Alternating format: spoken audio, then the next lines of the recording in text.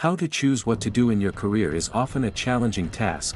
People often seek success, but it is important to seek competence empowerment. In this video, Sadhguru talks about how should we invest our precious life into. For every one of you, your life is precious, isn't it? It's a precious life. If something is precious, where do you want to invest this life? Because what you call as my life is just a certain amount of time and energy, isn't it? As you sit here, your life is ticking away or no? What is ticking away is not time, what is ticking away is your life.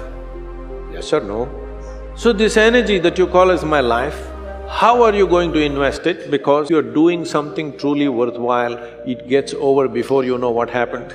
You must stay by yourself, at least for 2-3 days, and look at it. What is it that I want to invest this precious life into? What is it that will be worthwhile today and worthwhile after 50 years for me to invest myself into? You invest your life into that, whatever it is. However small, big, it doesn't matter. If you see that this is something truly worthwhile and you invest your life in that, this will be a life of fulfillment.